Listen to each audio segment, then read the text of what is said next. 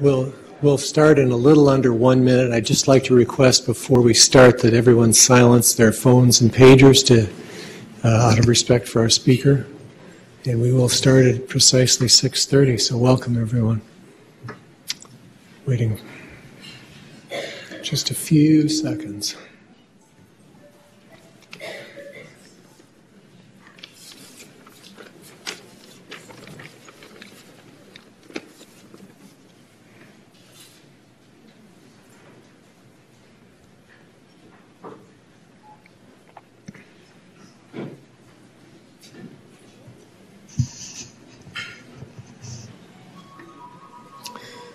Good evening.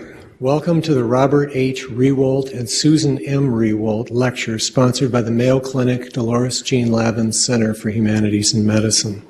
I'd like to welcome those of you who are joining us remotely watching this event live from your home computers or other locations. My name is Paul Scanlon. I'm the Medical Director of the Lavin Center for Humanities and Medicine. The center supports the primary value of Mayo Clinic, the needs of the patient come first, by integrating the arts and other expressions of human culture into the healing environment of Mayo Clinic. Today we're honored to welcome Gerd Leonhard, who is internationally recognized for his expertise in technological advances as our presenter for the 2017 Rewoldt Lecture. Some of you may recall our previous Rewoldt lecture at Mayo Clinic in 2014 featuring Dr. James Orbinski, humanitarian and global health advocate, who served as international president for Médecins Sans Frontières, or MSF, also known as Doctors Without Borders, from 1998 to 2001. In 1999, Doctors Without Borders was awarded the Nobel Prize the Nobel Peace Prize, and he received it on their behalf. Support for this lecture is provided by our generous benefactors, Robert and Susan Rewoldt. We're deeply grateful for their gift. The Rewolds are residents of Oregon and Iowa and longtime Mayo Clinic patients. Mr. Rewoldt credits Mayo Clinic with saving his life and his mother's life many times over. The endowed fund that makes this lecture series possible is given in honor of Mr. Rewoldt's parents, Martha and Fred Rewoldt. Mr. and Mrs. Rewoldt regret that they are unable to join us here in person this evening, but it is our understanding that they have joined us online, and to that we say thanks and welcome to the Rewolds. The Rewolds are passionate in their advocacy for peace, health, and in particular engaging citizenry through direct democracy as practiced by the Swiss form of government. Mr. Leonhard is a Swiss futurist, visionary thinker, keynote speaker, and author who is listed by Wired magazine as one of the top 100 most influential people in Europe in 2015. Gerd Leonhard's work focuses on the future of humanity and technology, digital transformation, big data, automation, artificial intelligence and robotics, media, content, marketing and advertising, telecommunications, culture and tourism, banking and financial services, and government and leadership. His most recent book, Technology versus Humanity, was published in 2016 by Fast Future Publishing, and it poses the question, how can humanness prevail in the face of environmental and all-encompassing technological change? Gerd is considered a leading voice on the wide range of topics, including digital transformation and discovery of digitally native business models. Gerd is a fellow in the Royal Society for the Arts of London and a member of the World Future Society. He's a native of Germany. He currently resides in Zurich, Switzerland, and maintains an office in San Francisco. Tonight he will speak on the topic of the future of technology and its impact on direct democracy. Following the lecture, Mr. Leonhard will take questions. Please raise your hand and our staff members will bring the microphone. We'd like to get all the questions on the broadcast. Also, we'd like to invite you to use for social media, use the hashtag #MayoHumanities if you'd like to share anything from this lecture on social media. For those who use Twitter, Mr. Leonhard's handle is at @GLeonhard, one word. You'll find many additional of his lectures on gerdtube.com. So with that, please join me in welcoming Gerd Leonhard. Thank you. Thank you. Thank you. It's really a great honor to be with you tonight. Also very much a big thank you to the Rewoldt family for making this work. And so I have a pleasure to talk to you about the future. The future is an interesting topic. You know, the reason I became a futurist is because I used to be a musician and producer, basically in the music business. And then in the mid-90s, I got sucked onto the internet. And I started something like Spotify. Some of you may know Spotify. 10 years too early. In the process of which I lost $20 million of investment and went bankrupt. So it was a very good experience. I was ahead of the future. And then I wrote a book called The Future of Music. And that was my first book about the music business. And that became a bestseller. And so I became the go-to person if people want to find out what the future brings for their business. And in the last 5 years, you know, I do about 100 speeches a year.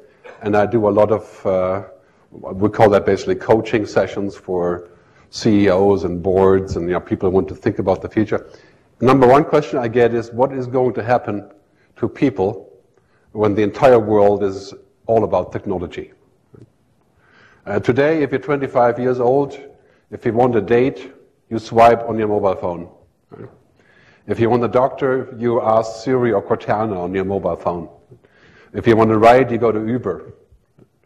And the world is changing so tremendously. Most of it is for the good, you know, so to say that I'm actually an optimist on the future. Right? But technology will essentially allow us to become superhuman, or in a technology kind of way. I mean, what we can do today with these devices makes us de facto super. Right? We can keep our addresses in here, we can listen to music, we can buy stock, we can have an automatic language translation. You know, just 3 months ago I was in Japan, in Tokyo, in a sushi bar. I use this app called Say Hi, okay? And Say Hi allows me to speak in 34 languages. You know, simple stuff, but not bad. And then I had a half-hour conversation with a sushi chef about Japan and nuclear power and fish and, you know, using this app, speaking back and forth. Right? I was speaking in German and he spoke in Japanese. Right? That's like Star Trek, basically. Right? So my new book is available. If you want to download my slides, I probably have way too many slides, but I will be a little bit flexible on them. You can download later tomorrow morning at futurewithgerd.com. If you're having trouble remembering my name, think about gastrointestinal reflux disease, you know, GERD, then you have my name. Right? So I'm actually number 2 Gerd after the disease on the internet.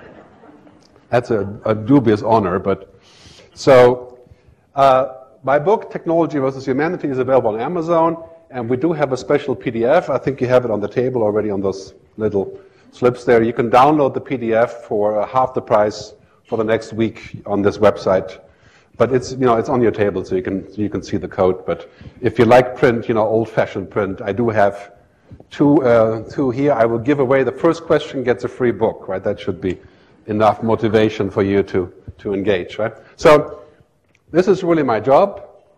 You know, I don't predict the future. That's very hard to do. We had people like Alvin Toffler, Arthur C. Clarke, that could do that. You know, they're sort of the Jimi Hendrix of futurism. I observe. That's my job. In China, they say, if you want to know about the future, ask your children. That is because our children don't have to make money. They don't have to be busy with all these things that we have to do every day. They can observe. That's the number one skill to have, really. So, as I like to say to my client, it's most important the future is no longer a time frame, it's a mindset. Okay? It's no longer about tomorrow because the future is already here. I mean, depending on where you're going, you can see the future. In Korea, you can download a movie in 1.4 seconds, an entire movie, 2 gigabyte. In Japan, people have, instead of having pets, they have robots, robo-pets. Right? It's hard to believe. 1.5 million people have a pet that's a robot, right, that they teach. Here in the US, roughly 14 million people use this Amazon device called Echo. Some of you may know that, Echo Alexa, that you speak to as if it was a person.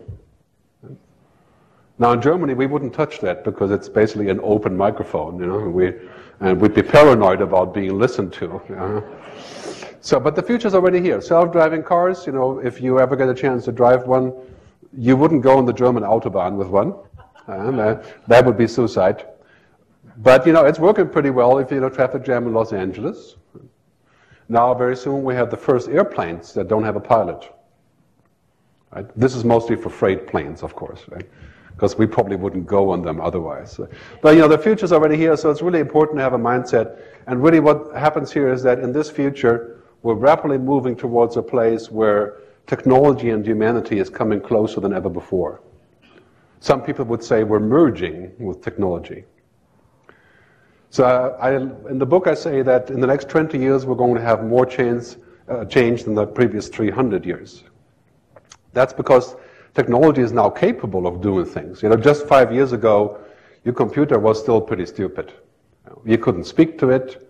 It couldn't program itself. It certainly wouldn't learn anything. It wasn't fast enough. It would crash. Now, in the near future, a computer will have infinite processing power. You know, what's called quantum computing. That basically means that in a very short while, in our lifetime, well, I include all of you here, right? But let's say 5 to 10 years, right?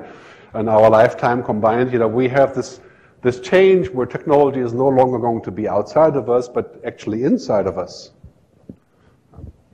For example, through nanotherapy, robots in your bloodstream, directly connecting to the internet, brain-computer interfaces, artificial intelligence, machines that can think, straight from science fiction. Right? The stuff that you saw on Star Trek, you know, I know Star Trek is like, what, 50 years ago? Right? You pull out the device and you hold it to a sick person and the device fixes the problem. Right? We're getting there now with remote diagnosis. There's 25 devices going on the market this year and next year that will allow the patient to have a remote diagnosis that goes into the cloud and basically says, okay, you don't have to come in, it's not serious. Scans your rash, you prick your finger, you cough into it. And that's actually going on the market in China now called Scanadu, this device. It's $100 and allows anybody to have a diagnosis from home. Of course, that wouldn't really work when it's about depression or asthma or, you know, but if it's about minor things, you know, we're getting there, right? The question I have for you, how far would you go? Would you connect directly with technology if it was easy? I mean, the fact is, with these devices here, this is our external brain. It's your second brain. I don't know how heavy of a user you are, but you know, in here, I don't remember all the phone numbers of my friends. They're just in here. It's like my brain. My financial records, my health records, my movies, my music, it's all in here. And you know, these days when you're sitting in a bar talking to other guys, you know, you no longer talk about cars or whatever, you talk about what apps you have. Right? It's kind of pathetic actually, but this device now is essentially becoming our second brain, and this is much more powerful than the president of the US had at his disposal 15 years ago in a mainframe computer. Now, this machine is going to have 1 million times the processing power in roughly 10 years.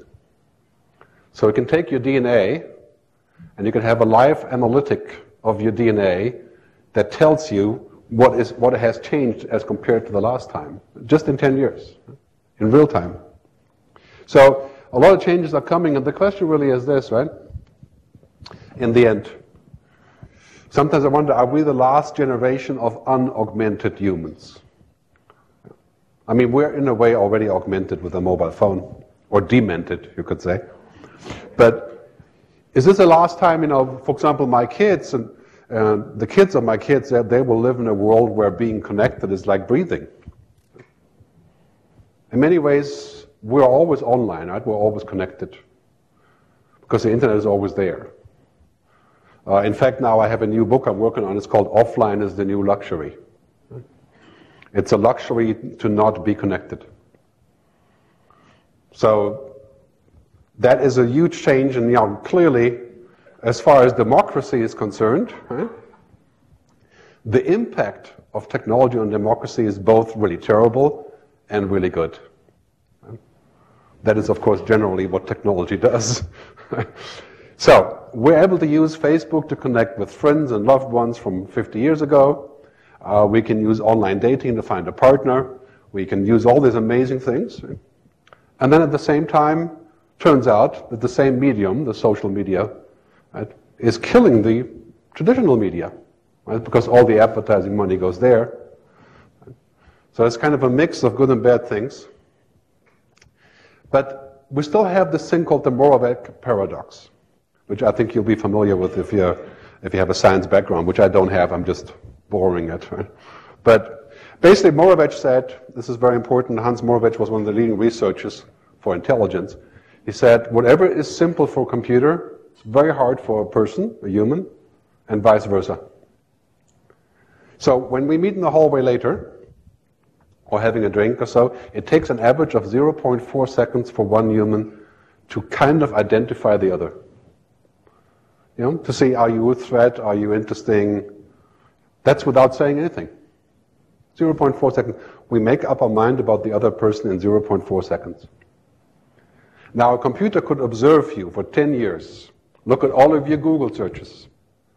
It would still not know that. It would know that you've always searched for sushi in Boston or whatever, those kind of things, right? But it still wouldn't know you.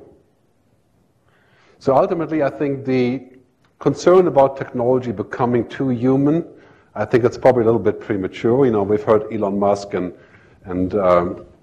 Stephen Hawking talk about that. There is something to it which I'll explain, but basically what we're seeing here is our biggest challenge is really this one. Right? The biggest challenge isn't that computers and robots will come and kill us, you know, the Hollywood, you know, Ex Machina, Terminator, Blade Runner, you know, that sort of thing. They're far away from actually being anywhere close as intelligent. The biggest problem that we're having is that we're becoming too much like the machines.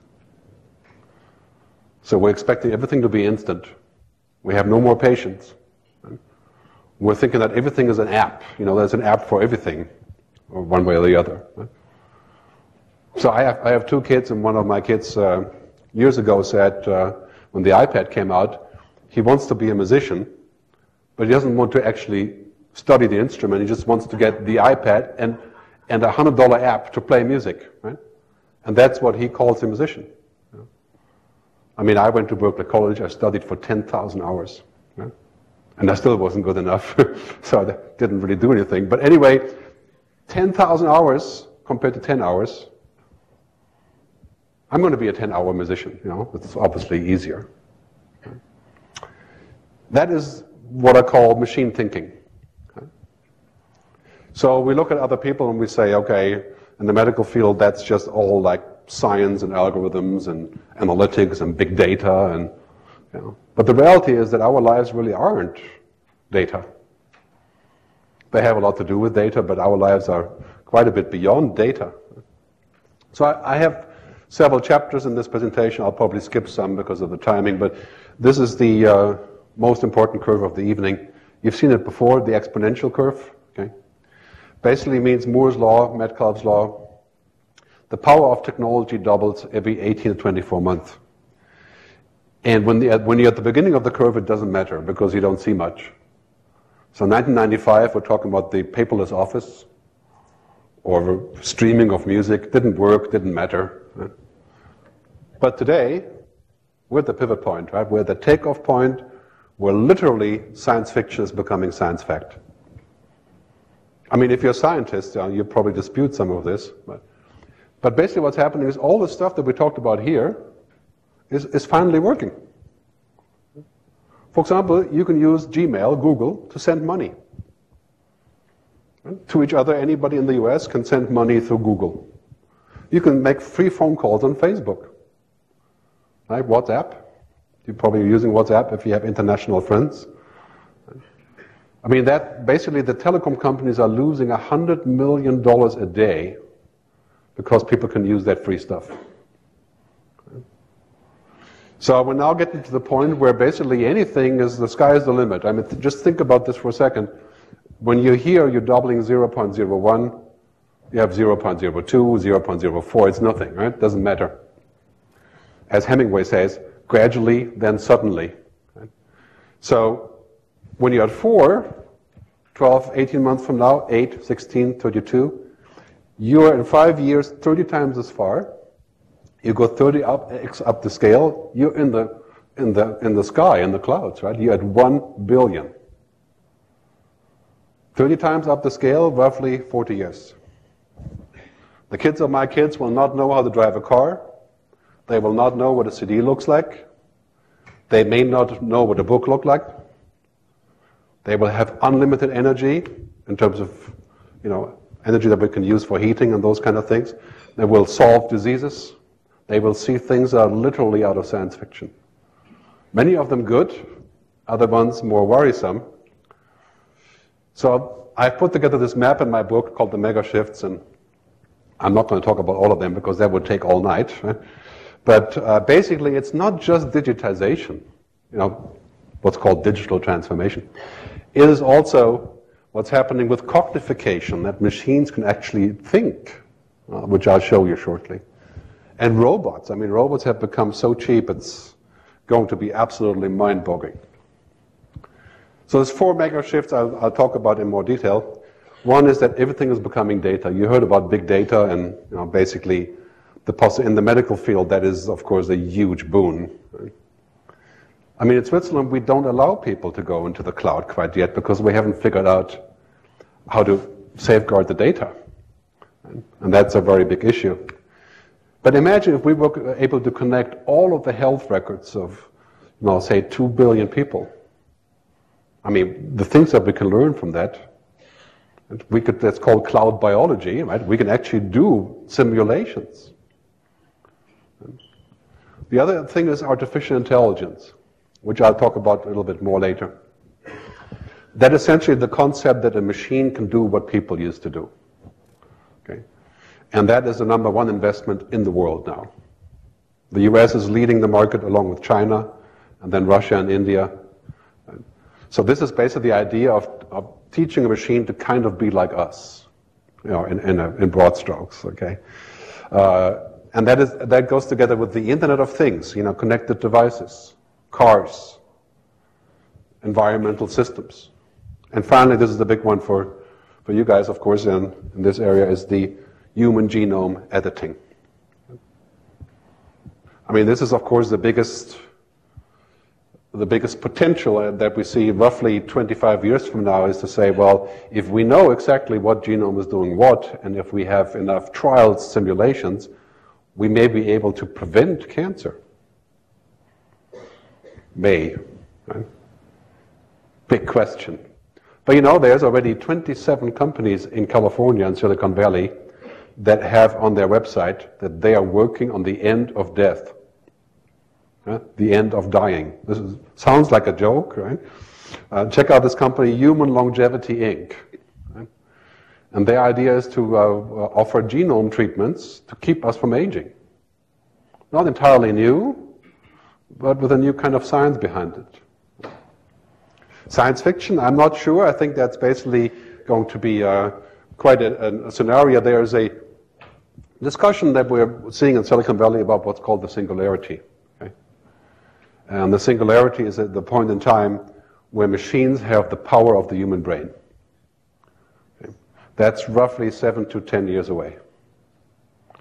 A human brain can do roughly 400 quadrillion calculations per second. And it's unknown what that really means as far as the neurons and so are concerned. Right? But a machine can do that now, but this machine is as big as this room. Right? So roughly in 7 to 10 years, this machine right here will have the same capacity than my brain. And then Kurzweil, my colleague in futurism, says that in 2050 we'll have a machine that has the capacity of all human brains. 10 billion. So an IQ of, I don't know, 1 million? Does that make them human? I doubt it, right? Because, after all, they're just zeros and ones. But there's a lot of things going on under that hood, right? I'll show you some of that. But basically what's happening here is quite clearly, in the very near future, we're all going to live and see this, and this is not a bad thing. The question will not if technology can do something, because the answer will always be yes. The question is why? And who? Because basically in roughly 10 years, technology will be unlimited. Quantum computing, mobile connectivity, new nanoscience for devices, so we don't have to use the raw earth materials. That's roughly 10 years away. Imagine if you had the power to change your kid's genome upon birth. Who's to say what would be right or wrong? I mean, never mind the religious parts of this. I'll leave this up for different discussion. Right? This is just practical and ethical debates about, should it be free? The European Commission says that roughly to develop a genome therapy would cost 35 trillion euros, right? Roughly $45 trillion. But the actual therapy to prevent cancer would take 4 seconds. So if we're able to do that, would we have to give it away for free? You may be familiar with Kymriah, which is the first drug approved by the FDA. That is a leukemia drug. It's a gene therapy for leukemia. So for some really difficult cases, this is the only chance they have. Right? Novartis developed this. The drug costs $475,000. And it's a money-back guarantee. If you die, you don't pay. That's what Novartis says. Right? So it's a very strange way of looking at the world. Imagine if that became a standard for things. I mean, obviously that would cause a lot of unrest. So let me go to Switzerland and democracy. I'll come back to the other stuff in a second. So I live in a beautiful place. Well, that's not where I live, but that's Switzerland. Right? I'm a Swiss citizen and a German citizen, and also I was an American citizen. I had to give one of them up to become Swiss, so sorry about that.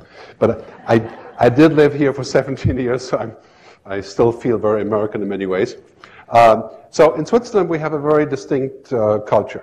7 million people. That's like the size of Manhattan. I don't know, very small. Drive through the country in 3.5 hours, north, south, both ways. Right? You've been there. And every year we get these amazing ratings. For example, we have been the most innovative country in the world for years. I don't exactly know what the metrics are, but if you ask Swiss people, they don't agree. Which often happens. When you ask people in the country, are we the most innovative? They say, what, really? I mean, this is an amazing list, right? Because we have a lot of research, for example, EPFL, ETH, and a lot of that stuff is happening. And then, the strongest democracies, right? I don't know where the US is on this list. I will not discuss that with you, but the top 10, it probably has moved down this list in the last 6 months. But in any case, we're always on top of that list as well, right? Because we have a special democracy, which I'll talk about in a second. And it's the happiest country in the world, along with Denmark and Iceland. No longer true for Iceland, I think, now, but Denmark. Funny thing about that is, of course, Denmark is now, I think in this year's research, this was last year, 2015, in 2017, Denmark is #1, but it's also the country where people take the most antidepressants. Which I thought, that's kind of a strange, maybe you get happy because you take all that stuff all the time. But anyway, so Switzerland is doing really good on the ranking here, and it's definitely a country that is an interesting example of this, right? So we have direct democracy, which means 4 times a year, a big box, basically a big envelope shows up at your doorstep in your mailbox, and it's all the stuff that you're supposed to read and vote on. 4 times a year, and some of that is very trivial, like the size of a sausage. Yeah, we had a vote on that, a referendum, right? Because people were starting to make different sausages that people wouldn't approve of. Because, it's very important that the sausage is the right length, and, so we had a vote on that. But it's stuff like nuclear energy, immigration. We have 3 forms. One is mandatory, which is changing the constitution. That is mandatory. You have to collect 100,000 valid signatures for your petition, which is quite big in Switzerland. Right? And then you go to the Federal Council, and they can approve to put that up for voting. So 100,000 people is quite a threshold, right? And then we have referendums, which this is the difficult part, where basically 50,000 people can go and say, okay, or the cantons, which is the local governments, right? They object a law that's already in place and redo it. So if the government of Switzerland decides that they're going to, allow genome research and experiments on humans, then people can put together a referendum and vote it down and go backwards. Okay. Biggest example was in 2002, very unpopular vote against foreigners in Switzerland. I immigrated in 2002, so I got in just in time. But this includes Germans and Europeans, not anyone really. So we have in Switzerland roughly 2 million people who live in the mountains, and they don't like any foreigner, right? And that includes people from the next canton. Right? But in any case, so there was a referendum on stopping immigration, basically, which is very bad for Switzerland because we have a shortage of workers, a shortage of professors, a shortage of pretty much anything. Right? And the Conservative Party launched this referendum, and it was accepted by a margin of 3,000 votes. I mean, 3,000 votes, that's like, very small. So what happened is that the government had to execute the people's opinion that immigration should be curtailed. And that became a major issue because all of a sudden we had this, right, in this beautiful country, we had to figure out how we're going to execute it and then at the same time keep in with government policy in Europe, right, which is basically mission impossible. Right? So, for example, if you're a German citizen, you could no longer come and work in Switzerland. And then basically the Swiss government figured out a way how to massage the people's opinion into policy, right? How to kind of go against it, but not overtly. It was a 15-year process. So here's the question I have about this. When issues become exponentially complex, how will citizens be able to make the right decision? I mean, this is my job to know about these things, right? But when I get this box from the election office and it has all that stuff in it, I give it to my wife for her to figure out what we should vote for, right? Because it takes 2.5 hours to work through that. And it's an average of 42% or so that vote. It's not very high. So it's sort of a dual-sided question. I think in a world that's going exponentially fast, where basically you will not understand the world in 10 years. If you were to visit from here then, you would be dumbfounded. Right? So it's a difficult thing to decide, which way are we going. Here's a trend map that you see many of these maps. All the stuff that goes on today, that if you're not an expert, you would just say, oh God, this is just, where can I hide? Right? The blockchain, genomics, drones, smart grids, connected cars, smart homes, the list goes on. And in healthcare, this is a revolution. I think, again, mostly positive, but definitely not so easy to understand. Right? There's a lot of issues and concerns. Right? So is a direct democracy the right tool to administer that? We're having lots of debates about this in Switzerland because it's one of the foundations of the Swiss culture. But imagine the government works on something really powerful and figures out a way to go forward, and a year later somebody launches a referendum and says, no, let's go backwards, and then the government has to scrap everything and then execute the will of the people who managed to get together. Right? That can be great. I'm not so sure that's a way into the future. So direct democracy, I think for us it's working, but what it does in the future we'll come back to in a second. Let me talk about intelligent machines. This is very timely because basically what's happened in computing is that if you grew up in the first edition of computing, tabulating and programmed machines, they would essentially be as dumb as a toaster. Right? I mean, they would do whatever you tell them to do. Run a calculation, do a spreadsheet. But now, there's this thing called cognitive computing, which allows machines to read all the data, for example, genomic data, oncology data, healthcare data, traffic data, and then make sense out of it by running a huge amount of data together. For example, in human resources, now in the corporate environment, people use all that data about their employees. Big companies run all of the data, all of the emails you're writing, all of your social media posts, when you come into the office, and this data analyzes who you are. It's standard procedure for many large companies. And then it says this person is the most productive, or not. Kind of a scary thought, but this is kind of the computer does your thinking. So, do you guys know Airbnb? Familiar with Airbnb? Yeah, everybody is. Right? You want to rent your house on Airbnb, you don't have to figure out how much you should charge. You tell Airbnb where you are. Right? It looks up all of the data, and that's sometimes 200 million data points of your city, the crime rate, the hotel charges. Right? And then the AI, the machine, right, says your place is worth $74 a night.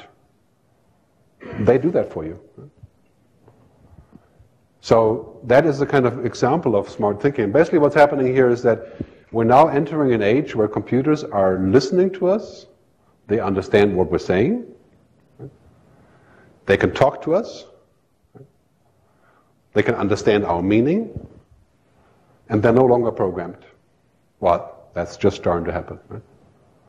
In the medical area that means IBM Watson is the leading contender here. It looks at all of the MRIs, all the CAT scans, all of the stuff that you have. It reads 4,000 or so new oncology reports a week. It puts all the data together, and it knows all of the numbers. It still doesn't understand the human behind it, right? But it certainly has a lot of knowledge, as far as numbers are concerned. So that is a future dramatically different. Alexa, dim. Play that example from Alexa. Alexa is now the leading device also coming into the doctor's office now, right? So basically what is happening is people are building what's called skills, which are like apps, for Alexa, for this machine. So banks, doctors, travel agents. And you can speak to the machine and have it do things for us. So example is this one. Alexa, dim the lights. Alexa, play Happy Birthday. Happy birthday, friend. It's a trivial example, but think about the next step that are quite obvious. Right? You say, well, Alexa, I need to invest $10,000 in environmentally sensitive companies. Alexa goes off and figures out what has been good performing. It replaces your banker, essentially. Right? That part of banking. That's already happening. In the medical field, that's going to become a standard that you sit down and say, check with what's my status health-wise. Right? And we'll say, oh, you're doing pretty good, but you should really not smoke that cigar in the evening. Right? We'll give you some comment like this. That's called machine learning. Right? It's hard to understand how that works, but basically it's safe to say that we're getting into a world where the machine, the artificial intelligence, can tell us things. And that's, if you're using Google Maps, that's what it does.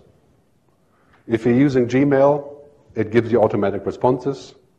If you're using Facebook, it gives you automatic updates from the things that you may like. That's machine intelligence.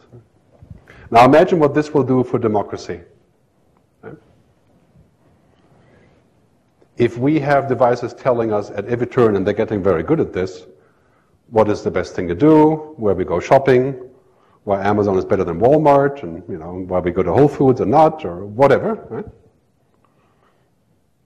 It could be fantastic because it's very convenient.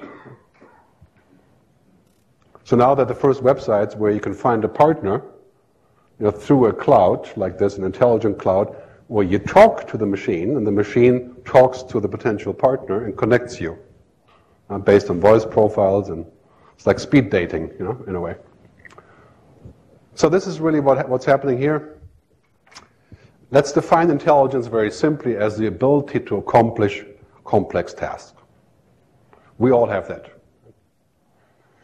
And that's quite different than a machine, because you can take a machine that beats the world champion in Go or in chess, but the same machine couldn't drive your car, it couldn't talk to your kids.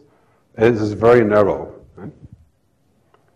And we can do, I mean, we can drive in the US, and you can probably drive in the UK if you try hard.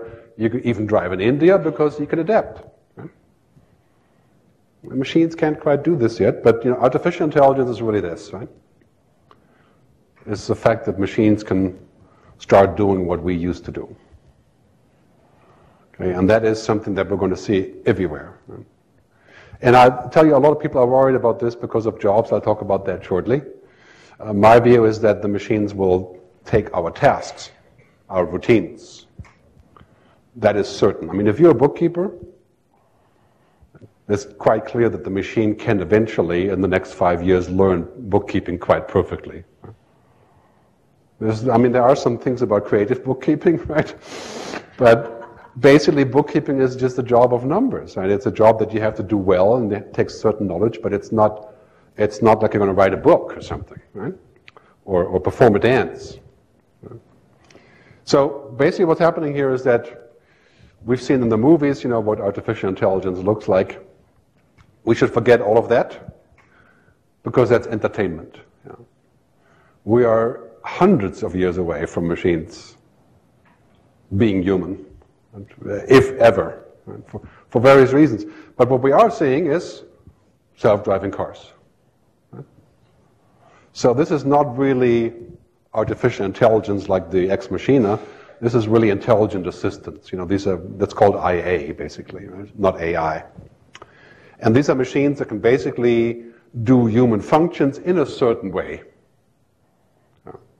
If you're foolish enough, you can make the Tesla crash, right? No problem. But it can drive just fine in a traffic jam. Or machines can work in a warehouse, like this is Amazon's warehouse, fully automated. I mean, these machines are dumb, right? But they're doing a good job doing exactly what they're supposed to be doing. And then you have robots now, like Baxter. This robot is $25,000. You can teach the robot to do anything, including lifting your grandmother out of the bath, if that's what's desired. I mean, it's the first robot that is actually safe for humans to use. And this robot, of course, is a great competition for any manual job, for example, fixing a car. And those machines are getting rapidly cheaper. Roughly, Baxter will cost about $5,000 in 3 or 4 years. So price is going like this. Right? And then you have things like Google Lens, which is that's the latest thing from Google, where you can hold up the mobile phone over a location and it will tell you what it is. I mean, that's not exactly like going to Mars, but that's pretty smart when, you're visiting somebody's house and you hold the thing over a book and it will just load the book, right? I mean, a human could do that with anything, right? But it's quite hard for tech to do that. This is my favorite, is the first robot lawyer. Right? So any lawyers in the room, this is a thing called Do Not Pay, okay? And it's a bot, it's a messenger. You can try it on the internet, donotpay.co.uk. And you can sue Equifax using this. Right? You give it your case number, you can contend your parking ticket. If you got a parking ticket in New York or London, you can have the bot file a complaint. Right? And this is, if you want the non-disclosure agreement, the bot will do it for you. Right? So this is also kind of primitive in many ways, but no, it's still very useful. Right? So imagine next time you get to Chicago, and the airport is closed, and United has to rebook, 15,000 people. No more calling. You go the bot.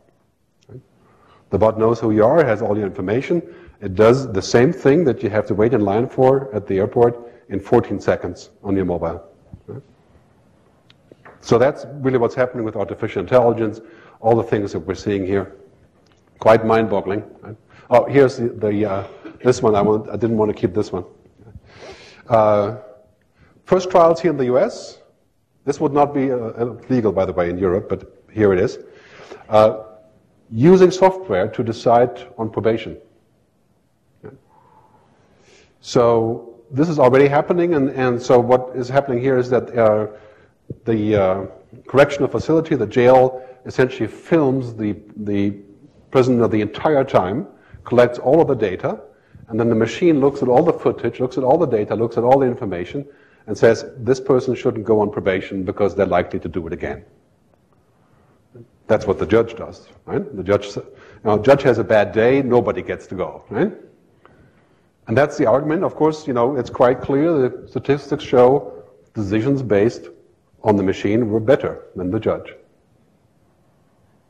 Does it make it right? That's the key question. My view is the judge should use the machine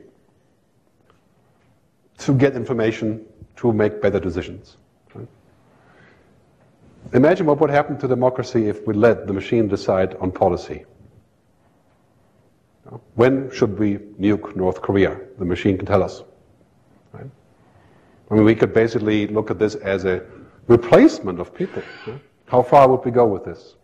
So that's a really difficult issue, because the bottom line really is this, right? If you're looking at the brain and how we work, we have what's called social intelligence. So we would know when we're misbehaving, or when we're not supposed to, blame somebody, or we would have this kind of feeling about each other. Some of us even have emotional intelligence. That's very hard to describe what that is. Right? So we have compassion or empathy, or this is actually not really clear what that is. And then we have intellectual intelligence, of course, we know what that is. And then we have nothing, and then we have machines. Right? Machines don't have any of this.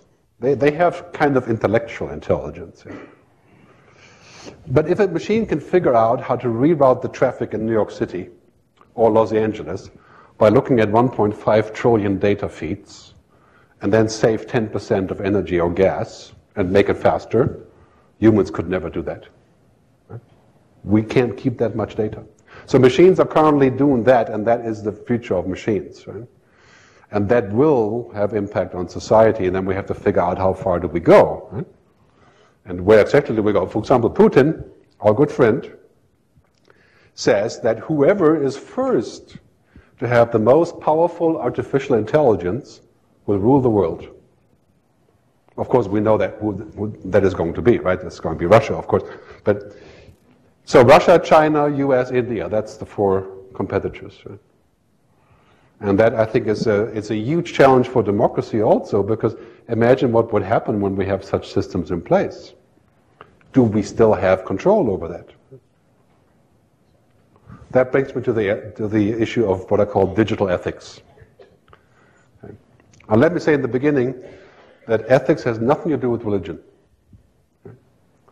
As the Dalai Lama said, ethics is more important than religion. That's what he said. I'm not saying that's true. I'm just presenting it for discussion. Right?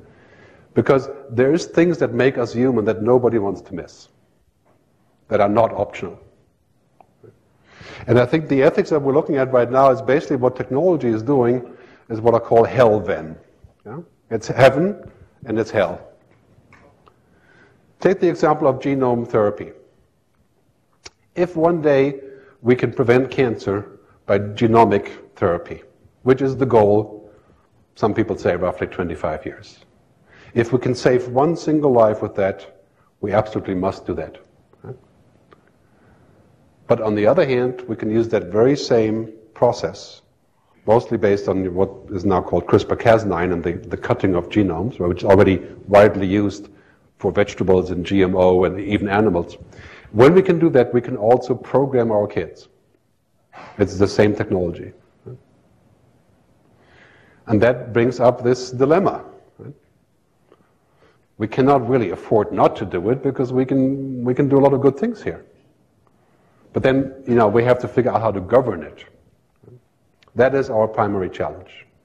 So I always say the future is better than we think, but we have to make it so. Right? We have to govern it correctly. Like in this case with the genome therapy, we would have to say what is okay and what is not okay. And who decides that? So we may end up, as of course the other thing that's happening there is longevity. It's an average true that we are gaining 1/3 of a year of lifespan every single year we're alive. All of us in the West. The kids of my kids will, if it all goes according to that plan, right, they will live an average of 95 years. And we'll eventually get in the next 50 years to 120 years lifespan.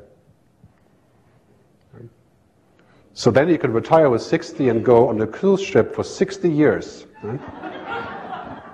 Or we'll go to Mars or something, I don't know. But so imagine the issues for democracy and for government, like retirement, for example. You're going to have retirement for 50 years? We don't even have it now for 5 years. We have enough issues with that, right? And then we have machines doing all the work, that's called the Internet of Things, connecting cities, what's called a smart city, smart farming, it's smart logistics. We're essentially creating sort of a meta-intelligence. So you heard about the Internet of Things, but the bottom line on this is really, as Cisco says, the tech company says, we're going to have 700 billion connected devices. Our cars, you heard about the smart home, right? Our banking, our health records. So clearly that could be fantastic, but there's lots of issues about who's controlling that, who may be abusing it, who's responsible. And I think that comes down to governance. We can't just invent something and then say, well, something went wrong and 100 million DNA records got copied. So you could have a clone. Would be unfortunate, I suppose, but so basically what's happening is, what we see today is that technology has given us some amazing advantages, like free phone calls and all these things, but it could also be used as a weapon. So artificial intelligence, quantum computing, the blockchain, genome therapy. So does that mean we shouldn't invent the technology, we shouldn't use it? Well, that is not an option, right? Especially not here. I mean, this place is one of the places inventing a lot of this, right? And a lot of research is being done on the things like genome therapy and the future of medicine and so on and so on. We don't really have a choice not to be part of this. So what we need to do is to find a common place to where we can use it for the common good, right? Because basically what's already happening is quite clear. Arianna Huffington from the Huffington Post said that technology has been very good at giving us what we want, which is great technology. People love their mobile phones, right? Essentially, you could say the mobile devices are kind of becoming an obsession, right? But they have not become as good as giving us what we need, which is to connect with each other. So technology has in many ways actually replaced this. So I'd like to say that basically at this point, it's quite clear that what we have most important to us, trust isn't digital, happiness is not an app, it's not a device, it's not a program, relationships aren't code, humans aren't machines. At least I believe that humans aren't machines. You would be surprised how many people do believe that humans are machines. Fancy machines. So there's a kind of there's a challenge for us because humans are the most inefficient as compared to machines. Right? We make mistakes. We make up stories. We lie. We don't show up. We may be sick. Right? We change our mind. Have you ever met a machine that's changing its mind? Right? Or that's making up a story? So in many ways you could say that humans are the opposite of machines. Right? We're completely on the other equation. And that goes for efficiency as well. Right? I mean, I can't tell you how many of my clients are saying, we're going to use technology to replace as many people as possible because that's what brings up the margin. Right? Telecom companies, banks, insurance companies, government, the Social Security Administration. It's quite clear that when you use efficiency, you need less people, you have smarter machines. Right? So here's the interesting part about democracy, as I was saying earlier. Democracy relies on preserving what makes us human. Right? It relies on things that are not part of a machine. Sorry about that. It's supposed to come in there. So it's actually, democracy doesn't have much to do with efficiency because you could say that democracy is essentially not efficient, as I was saying earlier. Right? Should we remove that because it's too slow? Right? Should we have just one person decide because it's fast? Probably not a good idea. So one of the key issues here is that, we have this temptation that we think of technology, automation, as the holy grail. And the key issue really is we have to think about what should not be automated. What should not be connected. What should not be optimized. Because if the world was about optimization, we wouldn't exist. We would constantly fail all of that. Right? Because we would constantly fail to do what the machines can do best. So challenges are, when we think about technology, again, I'm an optimist on this. I think we can work all this out, but there are challenges that we should talk about. First of all, some people think that democracy could be kind of a burning platform, which means like doomed to fail. Because technology is moving so fast and politics is woefully behind. In Europe now we have a proposal that if you want to go into politics, you have to pass the technology test. You have to understand all the items that I already lined out earlier to prove that you are future ready, what we call future ready. I think that would be an interesting example, and to figure out where that could be going. You see already here that 52% worldwide, this is Pew Research Center, latest research, 52% are not satisfied with their democracy. Higher than ever before.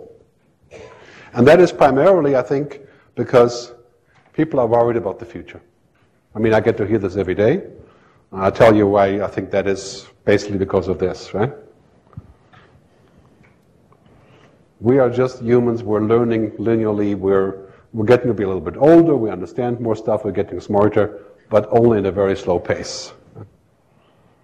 I mean, basically what happens here is that at this point we can look at technology and say, yeah, I'm a better driver than the Tesla car. Right? 10 years, finished. Right? Not a chance. The curve goes like this. Technology can do just about anything better than we can. That is a routine. Driving a truck, doing the bookkeeping, financial advice, looking at MRI scans, diagnosis. 10 years.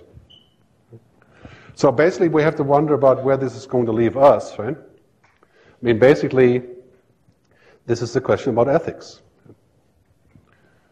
As it has been defined by Potter Stewart as the difference between having a right to do something, or the power, and doing what is the right thing to do. That is the most basic definition. It's something we have to think about when we talk about the future, because these days there's increasing what I call future shock. In the US, not as much. In some ways, that is quite a different story. But in Europe, people are saying, well, what's going to happen, when technology becomes that good? The Oxford report says 55% of jobs will be automated away. I mean, in America, that means 2.5 million truckers, 4.5 million people working in fast food. Burger King and McDonald's are both developing places that is, the entire place is run by one person.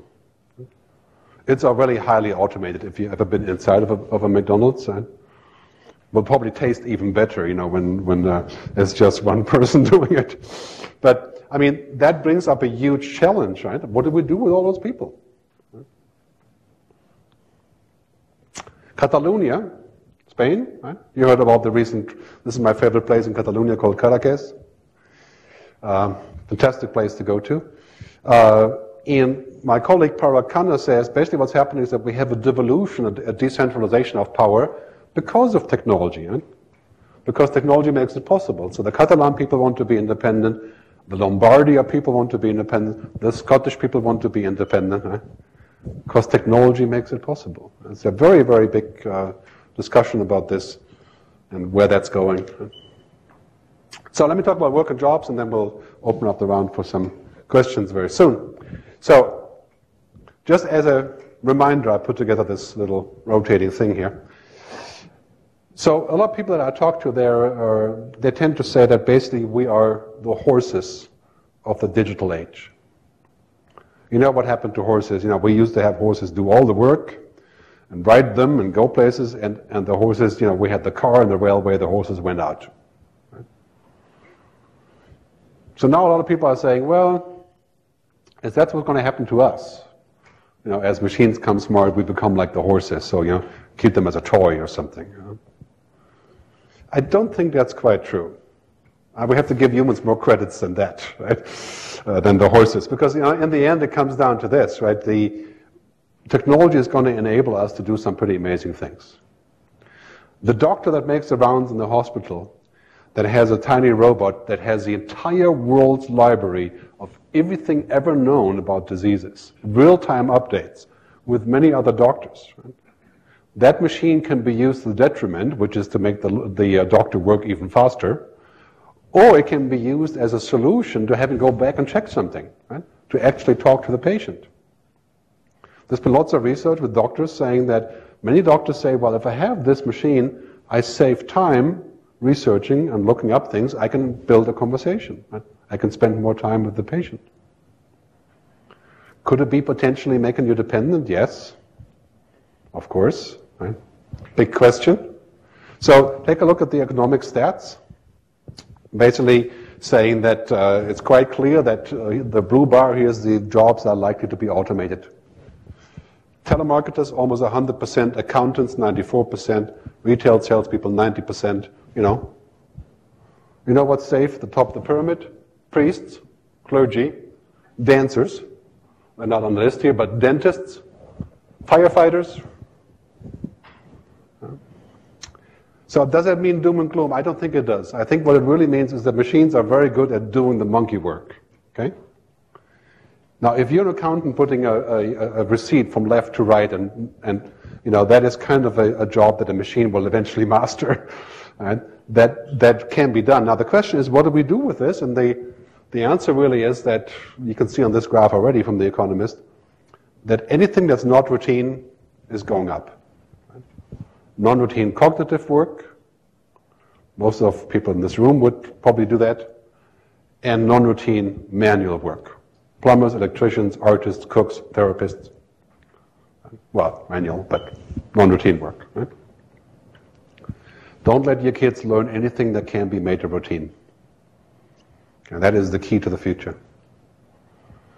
So in many ways, you know, we teach our kids to work like robots, to fulfill some sort of plan. Right?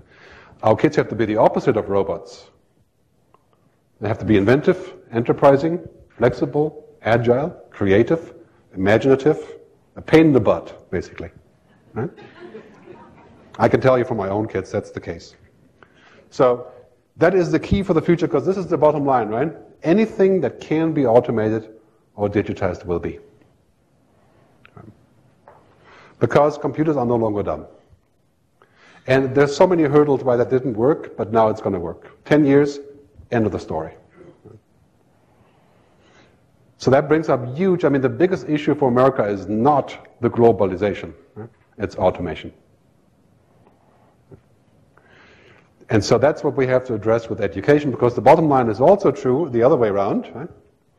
Anything that cannot be digitized or automated becomes extremely valuable. Right? That is understanding, creativity, compassion, values, empathy.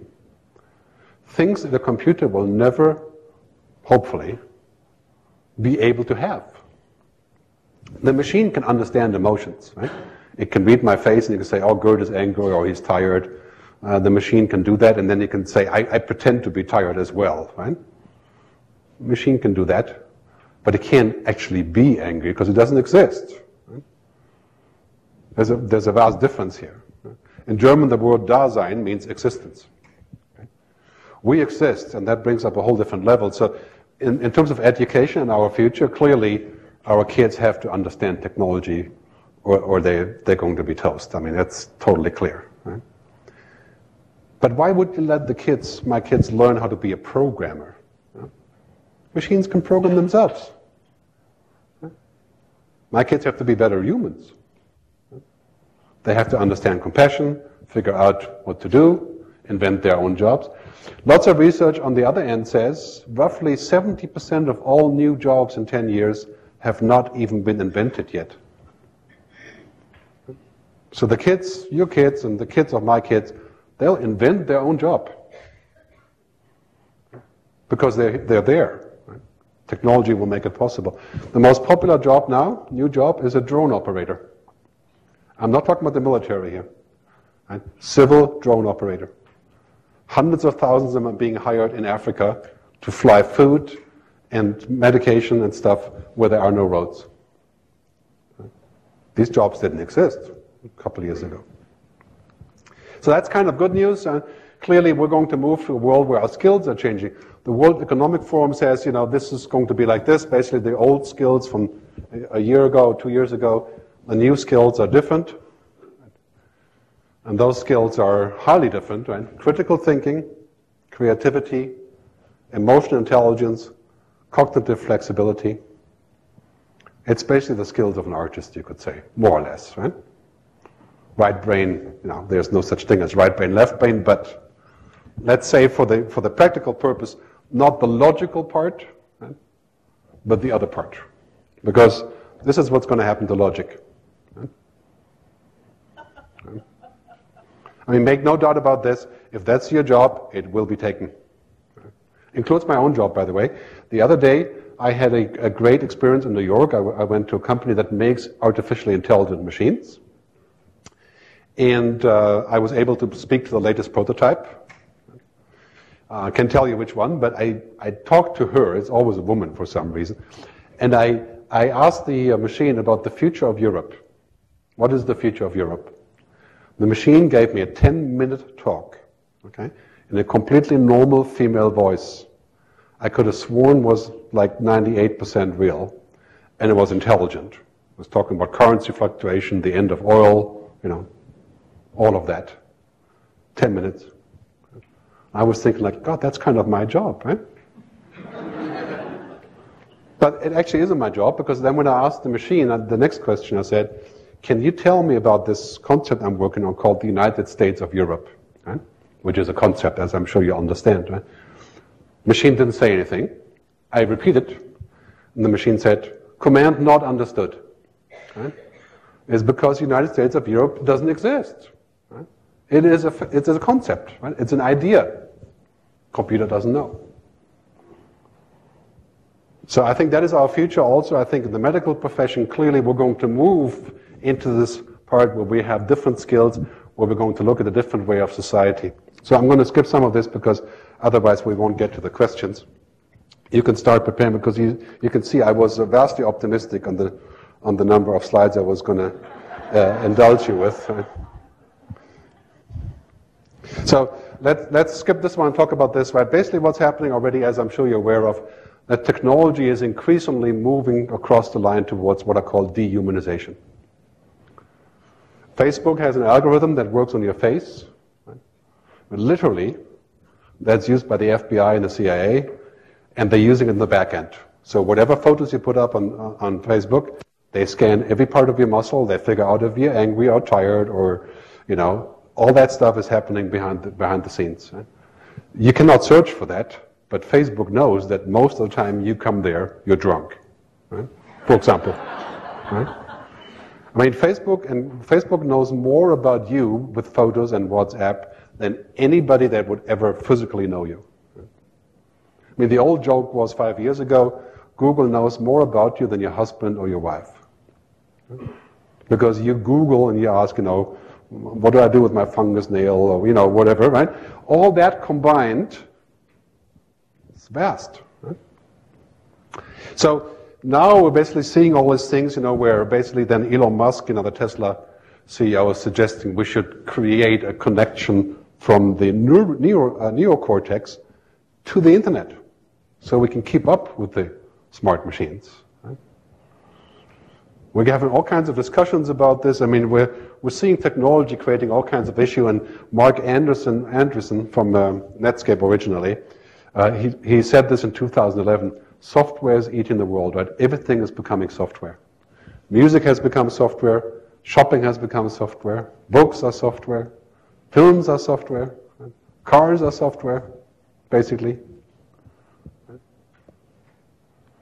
I always say that we should be careful that software isn't going to cheat the world. Like this is what happens on social media, right?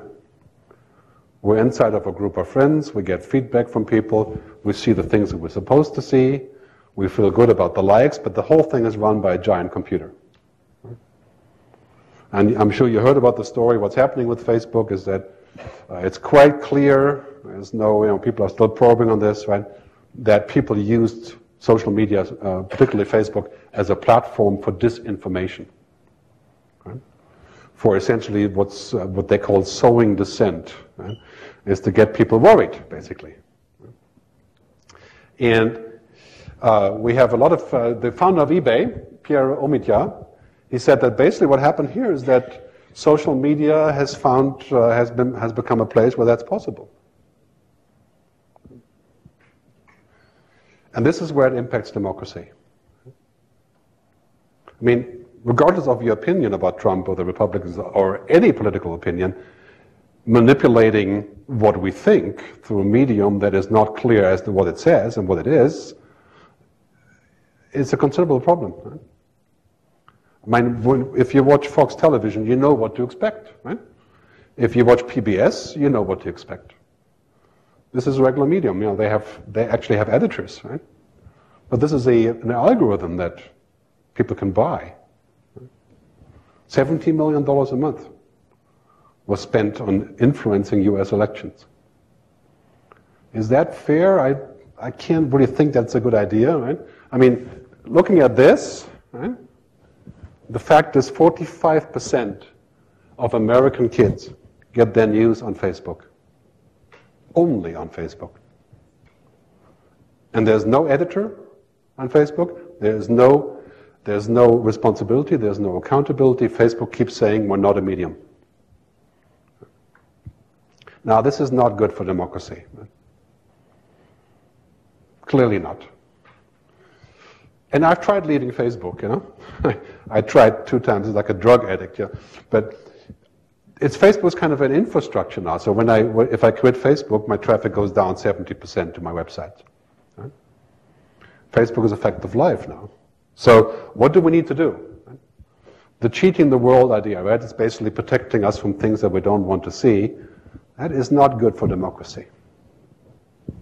Because it's creating what's called a feedback loop, right? An echo chamber, right? A filter bubble. And of course, Facebook has almost 400 neuroscientists and scientific personnel working on addiction, right? To make sure we come back to Facebook. So it's a real dilemma. This is another one that's happening in China, right? They're developing software that can scan the entire traffic, no matter how you're driving or moving, right? To make sure that people do what they're supposed to do. Of course, in China, that's not a problem, considering that we don't have any rights in China, no matter how you look at it. But I mean, clearly endangering democracy. And now there'll be a universal credit system in China. In 2020, every single person will have a rating from 1 to 100 as to how important and valuable you are and what your credit is. And if you don't have 71, you're not going to get that special night in the Palace Hotel or so because you don't qualify, right? That's like Black Mirror. You've seen it's quite scary, right? So let me summarize. Okay. This is a defining moment in democracy. We have to use technology for the good, and there's plenty of that happening. I mean, the fact that we can watch Netflix for $10 a month, we can watch 200,000 movies that used to be $25 for one DVD, right? That's pretty amazing. We can make free phone calls, we can do all that stuff. That's really good stuff. But we still have to be careful that technology doesn't grow into a place where we can safely say, well, it will be mostly negative for us.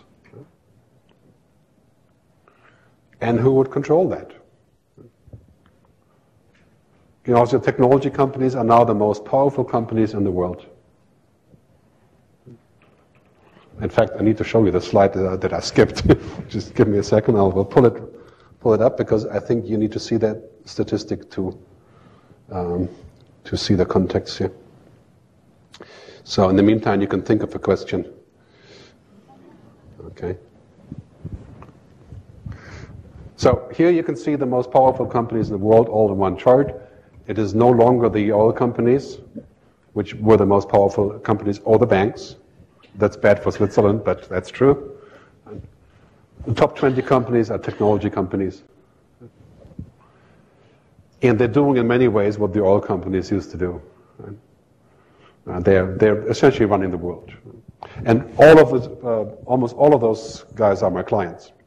So I have first-hand experience of talking to them about the worldview that they have and where they're going with this, right? Just to give you some background information. Okay. Let me go back to this.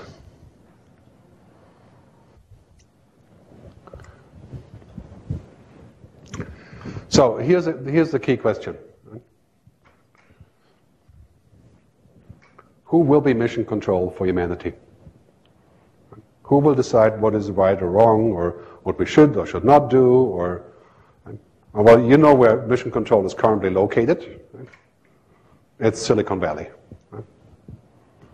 Now they have the most money, they invent the most things, they're the most entrepreneurial, and for good reason, because they risk everything every day. Right? They're pioneers.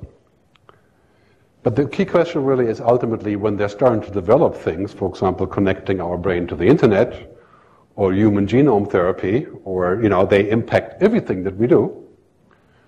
What do we do about this? Essentially, we're looking at a future where technology is now capable of doing a lot of things that we haven't imagined. And some people would say, well, that's kind of like, game over for us. I don't agree, but Elon Musk says, Tesla CEO and founder, says there should be some sort of regulatory oversight. He's already gone, Elon Musk. Come back, please. Okay, sorry about that. To where I have my own quote. Right? Elon Musk said, by the way, I need to play that again, sorry about that. For some reason that was timed a little bit bad. But basically he's saying that we need to have some oversight because technology is so powerful now. And of course, he is creating a lot of that technology, which is an interesting point. Right? So he basically says we have to have oversight so that we make sure we don't do something stupid with technology, which there's plenty of options for that. Right? And I like to say that basically what we have to do is we have the most promising future is one where we don't postpone innovation and science, but we don't dismiss the exponential risk either. Right? We basically can't say that whatever is the risk of artificial intelligence or robotics, somebody else will take care of it. Right? That does remind you in a way of the gun lobby, right? Somebody else will take care of the problems that come out of it. No matter what you're thinking about this, same logic. We need to think about this and say, well, if these things are dramatically changing what we are and how democracy works, if Facebook is actually manipulating 40% of the entire population into thinking differently, does that call for something? Very big question. And, I think what we need is, the EPA isn't exactly fashionable anymore. Well, let's say it has kind of ceased to exist. But I think we sort of need an EPA for humanity. We need a protection agency for what makes us human, which inefficiency, emotions, right? Things that only humans can do, compassion, empathy, imagination, free will. Right? The day will come that we're going to see that we are no longer allowed to drive. Because the machines will have learned how to drive, and then our free will is gone at that point because basically, we just kill people when we drive, right? So we're very hard, 1.2 million people a year, in fact, we kill. Right? So do we need something like a digital ethics council? I think it has been discussed on a global level in many different ways.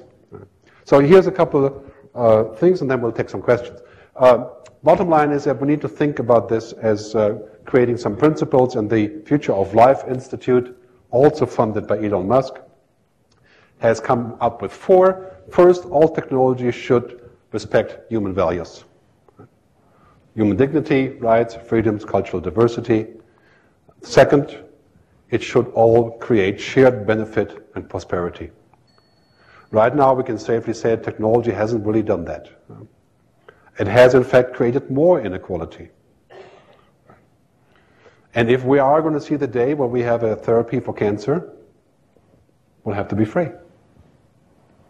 How would that work in a capitalist system? I have no idea. It's going to cost 30 trillion. Hard to figure out. We have to think of ecosystems. We have to think of everything around what we're building. Not just think of, for example, Uber is looking to displace the taxi drivers. Well, that's great, but if they're all displaced, will it just be Uber that runs everything? Right? Big concern, right? Responsibility. Those that design and build this are responsible. If IBM Watson is going to redo the medical business as they want, if the pharma companies are going to be reset to zero because we use technology, we're going to have to figure out who is responsible, who is accountable, who can afford it. So this is our major challenge. Technology can work hand in hand with us, or technology can work against us. Finding the right balance will be absolutely crucial to humanity and to democracy, because if we don't find the right balance, we may end up in a place where democracy is shrunk, where it's automated, where machines decide our fate. That would indeed be like Blade Runner. So 4 points how to make that happen, to create your own future. Going back to the beginning, observe. So this is the number one skill, is as long as you know what's going on and you can see the future, you will find a way forward to figure out what to do. Observation is the key thing. This is not prediction, this is not about magic sauce, this is just looking. Understand. I always like to say you can talk to your kids, but understanding your kids is a whole different cup of tea. Right? So understanding this is really a human skill. Imagination. Einstein famously said, imagination is more important than knowledge.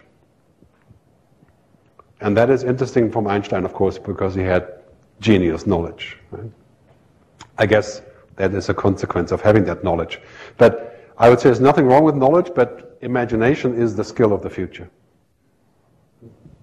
Good exercise to do is to say, okay, what am I going to be in 5 years? What's my company going to be in 5 years? What is possible in 5 years? I think that's a very good exercise. And then to develop what I call foresights. I've talked about that before. Most importantly, in my book, I use a phrase that I would like to reiterate. We shouldn't think of the world as a giant algorithm. Right? The world isn't a machine. We aren't machines. You could argue that eventually, we may be able to be explained by machines, but this is a different discussion. Right? So we need to embrace technology because there's no other way than to do that. Right? We're not going to go back and put technology back in the back. Right? That's not going to be plausible. Right? But we shouldn't become technology. We shouldn't allow the things that make us human to be removed because it's going to be much more efficient, right? Or easy or fast. So a very important point at the end here. So I want to thank you for your time, and I know you're probably going to have lots of questions, so I want to summarize by saying one important thing at the end. I think the future is better than we think in general. Right? That is because when we take all the positive things that we're seeing, right, all we need to do is to make the right decisions. Right? I mean, the power that we're going to have use technology will be absolutely mind-boggling. Right? There's nothing bad about that. The good part is that we have to figure out how to deploy it and how to regulate it. Thanks very much for listening.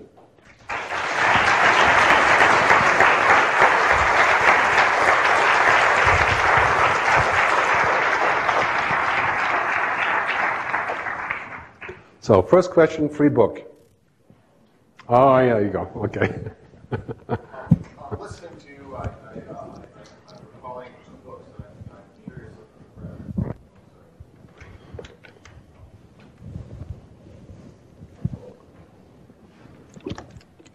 Hi. I'm curious, and if you've, I've been reminded of two books that I've read, and I'm guessing that you have, and I'm curious on your opinion on them. One is The Fourth Turning, and the other is H.G. Wells' The Time Machine. Yeah, I'm familiar with both, yeah. Well, I mean, H.G. Wells obviously was ingenious in the way that he described the future. Something that very few people can do. I think the skills of the past, however, they were a little bit easier to do because the future was not moving as quickly. I get this question all the time saying, oh, yeah, we talked about this 30 years ago, and when the Industrial Revolution came, we had less farmers, and we had the same problem. But the magnitude of what the change that's happening today, the magnitude is just infinitely larger. For example, in the Industrial Revolution, our horses were replaced with cars and with railways, and we had all these new tools, but we're still people. In this revolution, it's going to go in us. Right? It's going to actually change us. Our genomes, our thinking, our intelligence, our cultural relationships, our age, our longevity. That is a whole different ballgame, right? So we cannot go and compare the two, right? So I like those two books, but time frame wise, of course, they're part of the earlier generation of discussion about the future. Yeah. The other thing I think is really important is, I think William Gibson said this, the future is already here, it's just unevenly distributed. Right? We need to realize that in many ways, we're sitting in this room talking about genome editing or so, at this very moment, things going on that are quite literally already astounding. Yeah. Both good and bad. Right? So that is something we have to look at and be aware of to understand the future. Another question? You get the second book. Okay. I'm not quite as optimistic as you, because I'm worried, especially right now, about the decisions that are being made, and especially in social terms. If we have all of these people whose jobs are abolished, we have to rethink society and how people can make a living and have a living wage without being employed. So society has to be rethought completely and quickly. Yeah. Is that a question or what is it? Yeah, it is a question. Okay, I knew you were going to ask that, so I have a slide for that. So basically what is happening, and this is what gives me hope, right? We're basically nearing the end of the current economic system because of technology. Right? Technology makes it possible for everything to become abundant. We have abundant music already, Spotify. We have abundant films, entertainment. Pretty soon we have abundant traffic, cars, transport, Uber, and so on. We have abundant medical, which is the next generation of medical services. Right? Banking will become cheap and international free, more or less.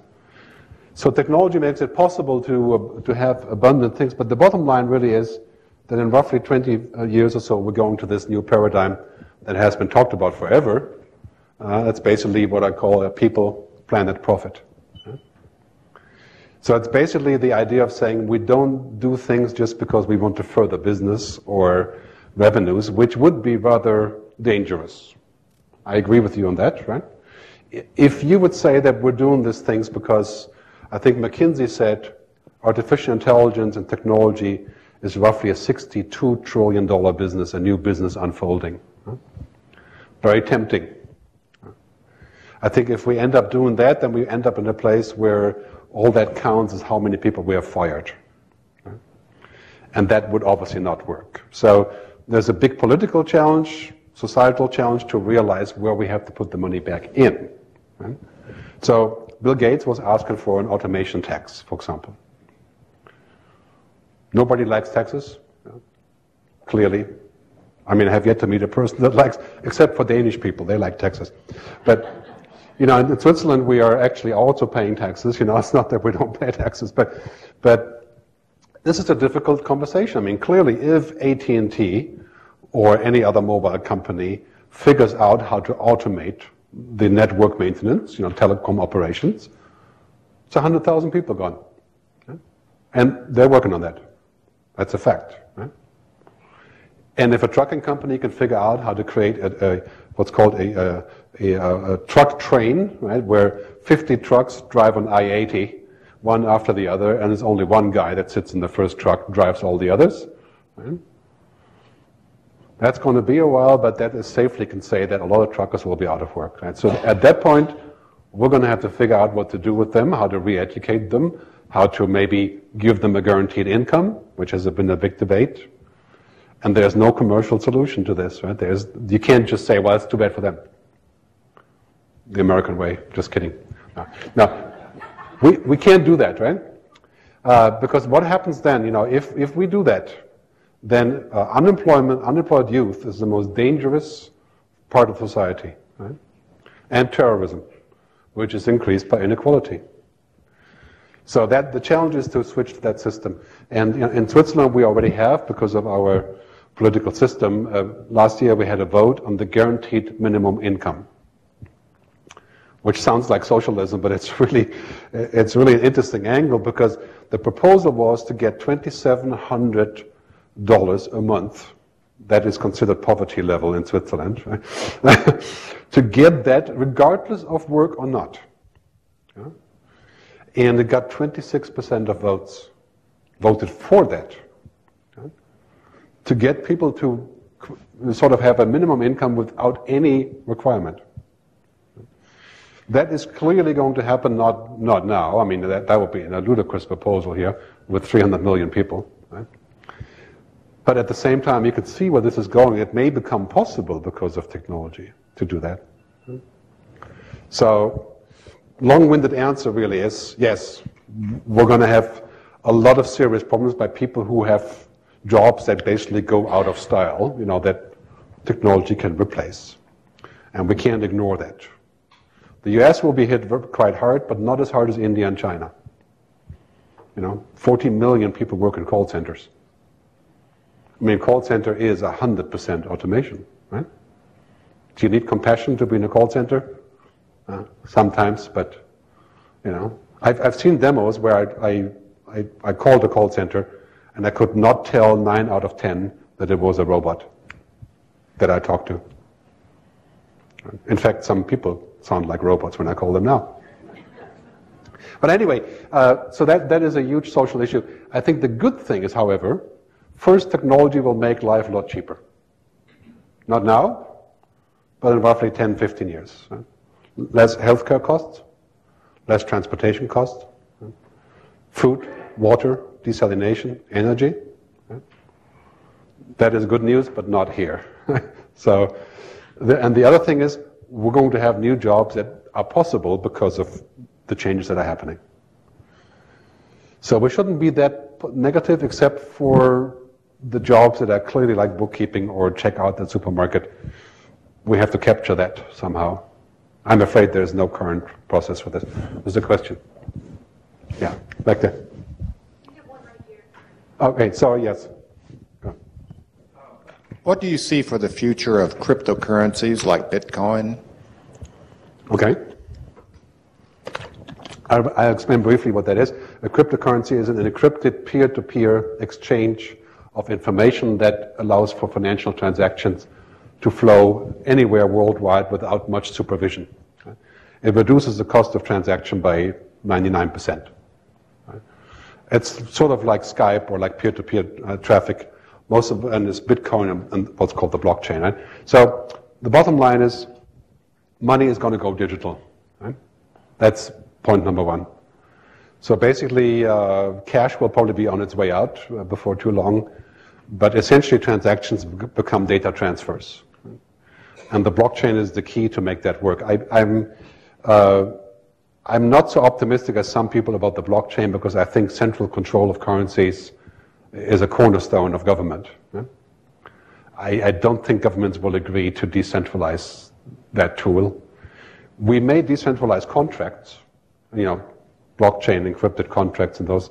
That's a huge opportunity. I don't think the financial system will be organized in that way anytime soon until we figure out how to control it. But it's definitely, if you want to read a book about this, Don Tapscott, my colleague, has a great book on the blockchain. Okay. I'm going to be here for later so we can also talk, but let's take this question over there. And of course, all the answers are in my book. All you have to do is read the book. I am afraid to say actually I have more questions in the book than answers, but Okay. How would you, how do you see like third world countries being incorporated in this? Yeah, okay. Well, first what's happening is that the G7 are becoming the E7, right? The E7 are the 7 most powerful emerging countries. Brazil, Indonesia, China, India, Russia. And the future is roughly in 25 years, they are going to hold the key to the future. Right? The most people, the most money, the most growth. That's a fact, right? So the E7 countries will be the countries that have the economic clout in the future. You can already see that happening with China. And that's going to change the whole geopolitical scenario. Basically what it means for us, we're going to have to share our technology with them. Right? We're going to have to figure out a way to get them aboard of all the things that we have already accomplished, right? And basically create a common economy. That's going to be quite a shift. I mean, the dollar will not be the lead currency in the future. It will be digital money. Right? There'll be no such thing as a lead currency. It'll be digital. Take the one question in the end there because it's right next there. Yeah, right here. And then we're done. Hi, good evening. First of all, I feel like having a fangirl moment here. You resemble so much like Leonard Hofstadter from the Big Bang Theory. Like who? The Leonard Hofstadter, he's one of the characters in the Big Bang Theory, and I'm a huge fan of the show, so okay. I'm just having a gala of a time. My question is, how do you foresee emotional intelligence finding its spot in the age of artificial intelligence in future? Oh yeah, that's a complicated question. I mean, basically what's happening today is that machine intelligence is very narrow. Right? So you can build a machine that beats the world champion in Go, which is a very difficult game, you know, Korean game, Chinese game, Go. It was defeated last year. You can build a machine that can drive a car. You can do all of that, but totally simple things for humans that we do with our intelligence are impossible for machines today. Right? That includes, for example, when you talk to a friend or a customer or reading between the lines, right? Hearing what hasn't been said. I mean, the most important skill when you listen to your kids is to hear what they're not saying, right? Everybody knows that this is how we communicate. Machines don't do that. And that's just one example. So I think emotional intelligence is something that's inherently human. I think machines will learn to understand what we mean with that, but they will be far away from having that skill themselves, right? To be sentient, what's called sentient, right? That may eventually be achieved, but it's far away. So I think that really for what is happening for us, for our practical purposes, we have to focus on the things that are human only. Okay? The skills, the future, the jobs, the tasks. Anything that the machine can do, they will eventually learn how to do. Right? And emotional intelligence is one of those things that was completely the other way around. 10 years ago, if you would have said, we're looking to hire a person that has emotional intelligence, right? You'd get fired if you have emotions, right? Basically. Right? Today it's the reverse. You want people who are lateral thinkers, critical thinkers, asking questions. There was a great ad from IKEA, you know, the Swedish company, the other day. IKEA is looking to hire lots of new people, right? And the ad says, we're looking for why sayers. Right? They're looking for people who say why and ask questions. Right? That was the ad. I mean, think about that 10 years ago, you know, if somebody had said that you want to be a critical thinker, you know, you could go work at Whole Foods, you know, if you want, but you certainly wouldn't work in a company. So the skills of the future are exactly the opposite, and emotional intelligence is one of those things, right? So our EQ will in the future matter more than our IQ. Right? I think obviously if you don't have much enough IQ, you still be in trouble. Right? So I always tell my friends and my kids, you know, if you can teach your kids about tech, that's good. They should understand science and technology and you know, essentially the STEM sciences, right? But they have to be human, right? They have to understand humans. That is the ultimate skill that machines will not take away from us. Thank you.